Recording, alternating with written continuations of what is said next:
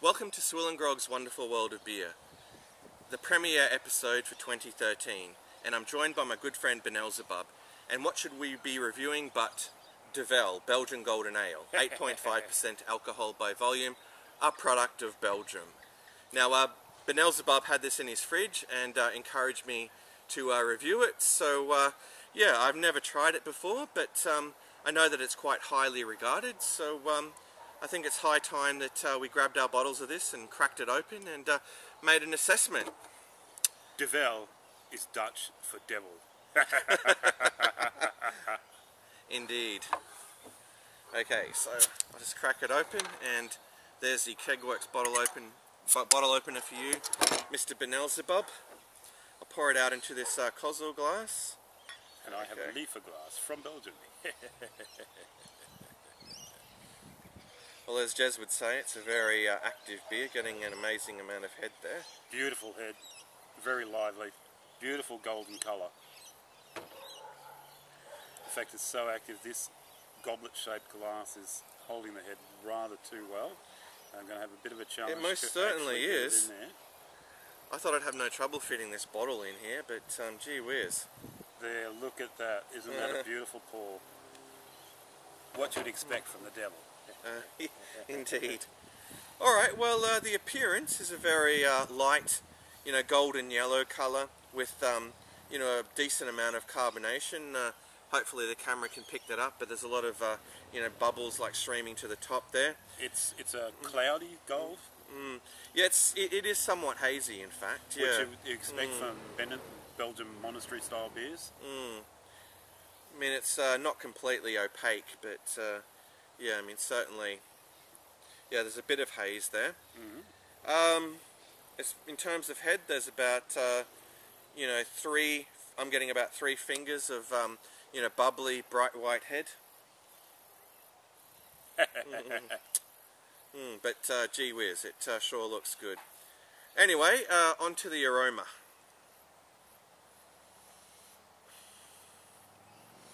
Well, first and foremost, picking up the hops there.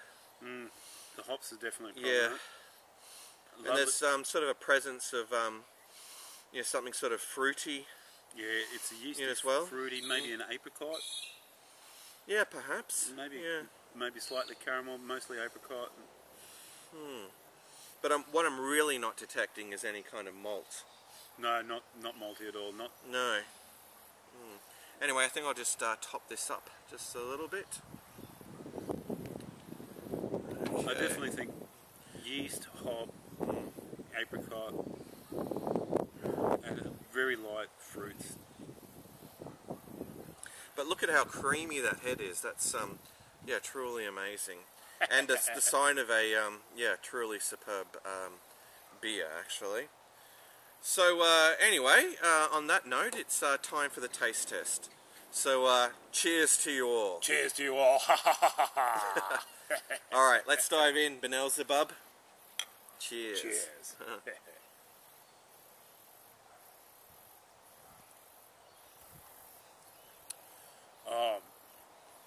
It bounces off the tongue with its sparkling bubbliness, doesn't it? Indeed, yeah.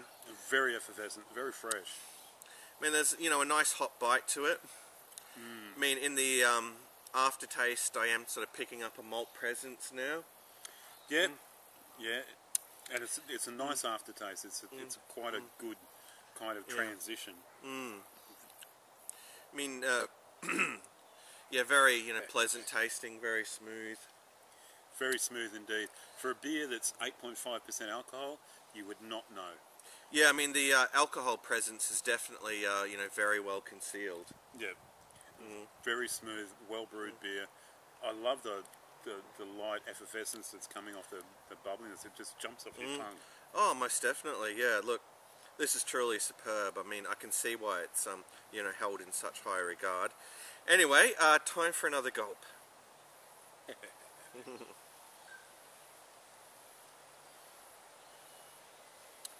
Still just as effervescent. I'm really impressed with that. Now, it's certainly holding that taste profile, and I'm picking up that kind of, fruitiness as well, like in the finish.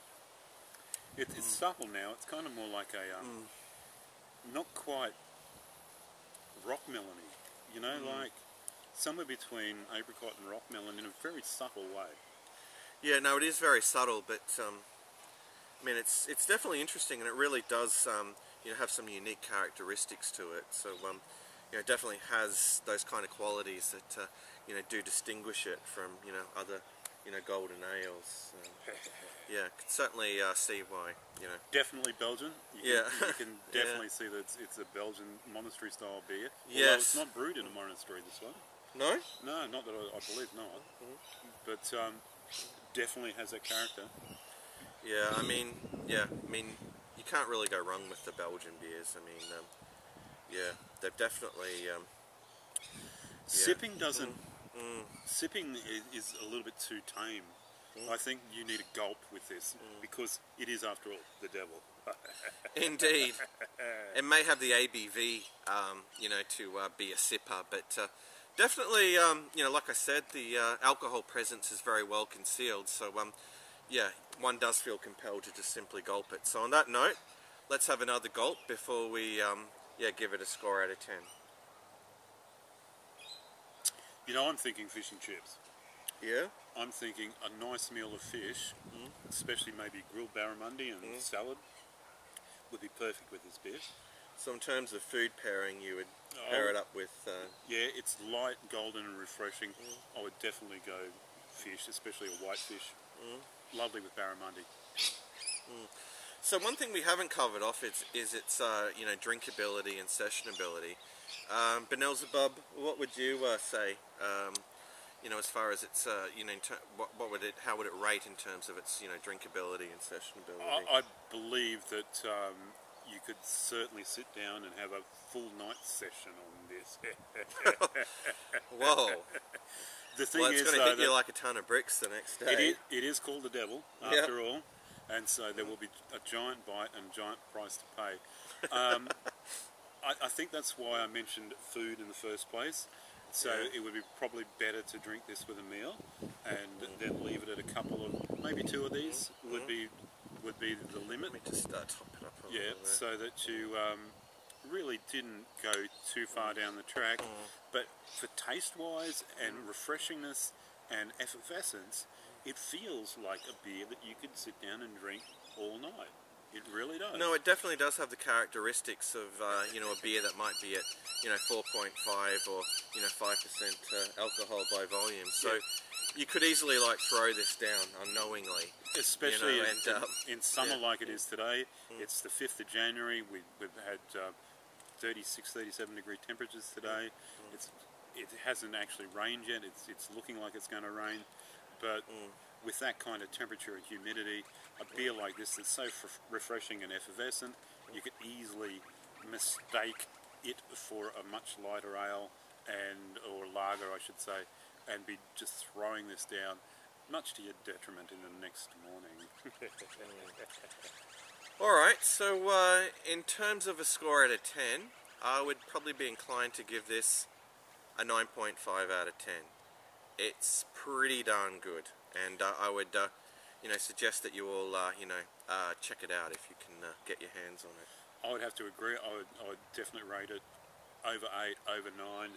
Definitely, it is a signature Belgian beer. It is, if you want to understand strong Belgian lagers, this is what you need to at least have an appreciation of. Definitely in the 9.5s, 9.7 maybe.